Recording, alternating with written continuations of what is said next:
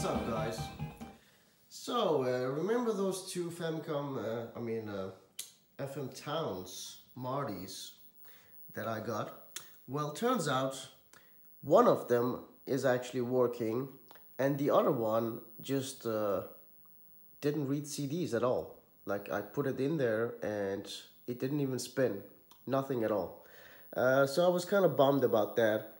Then I started reading online about laser replacements and all that stuff, and I did some rudimentary testing.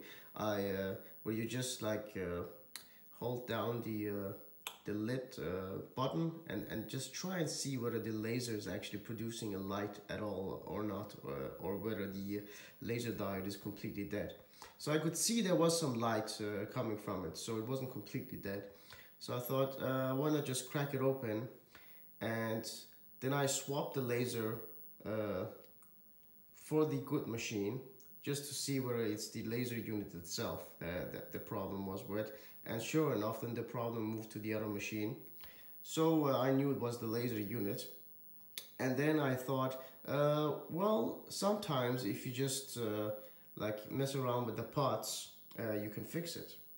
And wouldn't you know it, it's always a fucking nightmare working with lasers. It's like the worst thing I've ever experienced repairing anything is always something to do with the lasers. It's always a goddamn nightmare, and I always regret buying a machine, a junk machine that has a CD mechanism. Anyway, look at this freaking nightmare I had to go through. So first of all, this thing here is actually soldered on to this. So you can't get to any of the parts. They're all underneath this thing here. So there are two parts. You can see this yellow one here, which is under this. And that one is not so tough. But then there's another one on the actual laser itself. And in order to get to that, and that's the one you usually need to mess around with. Like that's the, I think it's the either the laser strength or focus, I don't remember. These CD mechanisms, they're all different. Like some of them have a million parts, some of them have only one. This one has two parts, which is not that bad. I've worked on CD mechanisms that had several parts. It's like you change one and everything else needs to be adjusted. It's a freaking nightmare. Anyway, so I was trying to mess around with the part on the laser thing module itself, and of course because it's so bad, it's so inaccessible, combined with the fact that the little ridge that is on the part itself is not really that good, I ended up actually breaking off the freaking laser thing. And so first, before I even did that, I had to solder this thing off and solder wires from it going to the board, just so I have access to the thing. Because adjusting something and then soldering it back in, forget about that. That would take forever. So I did that. Then this thing fell off. I soldered it back into place and I continued adjusting, and then it fell off again, and at that point it actually lifted some pads, so I couldn't even put it back anymore. So I just soldered two pieces of wire onto it, if you can see, and then I traced where those pads were on the laser unit itself. And I found out, okay, one of them actually goes to this board here, and the other one is to a component, to a resistor on the laser module itself. So I soldered that to that, and I just continued adjusting. And at this point right now,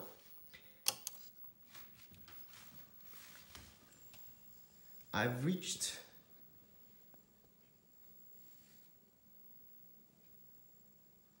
well, first of all, I mean, the CD is spinning. It didn't do that before, so that's something, right? But right now, way presto, it actually recognizes what is in the CD and you know, we can play a CD. So that's great success.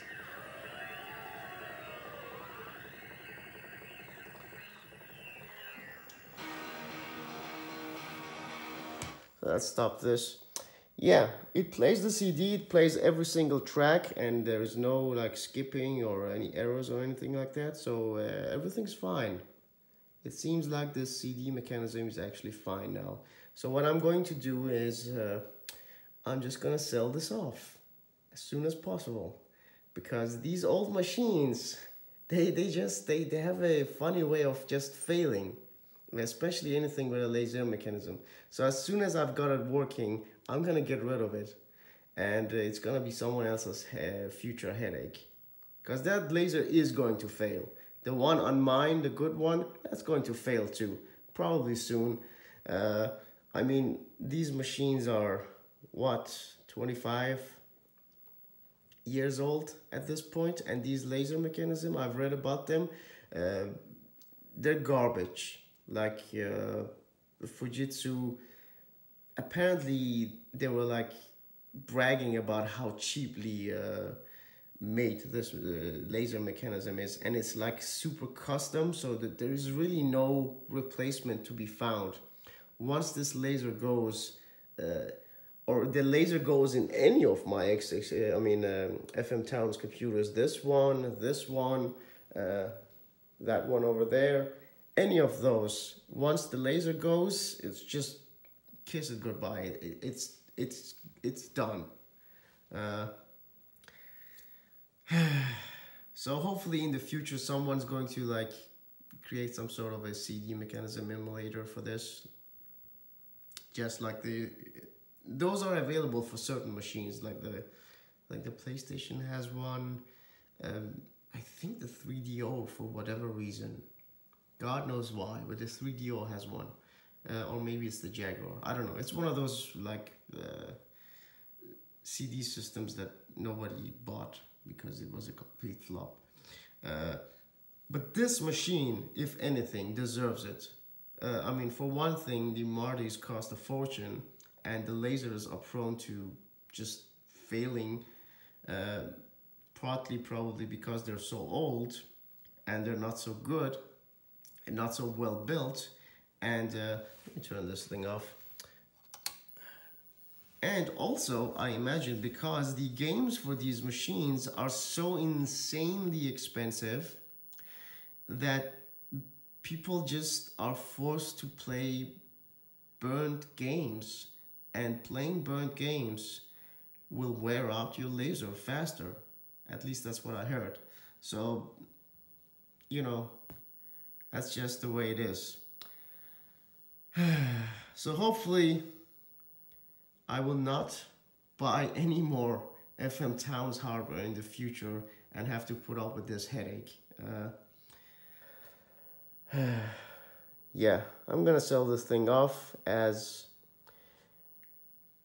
with absolutely no guarantee at all, because I've learned my lesson. I have previously sold a machine where I wrote, oh, this works and it's fine and everything, and I ship it off to the seller, and of course it arrives not working. And then whose fault is it? Is it Father Time?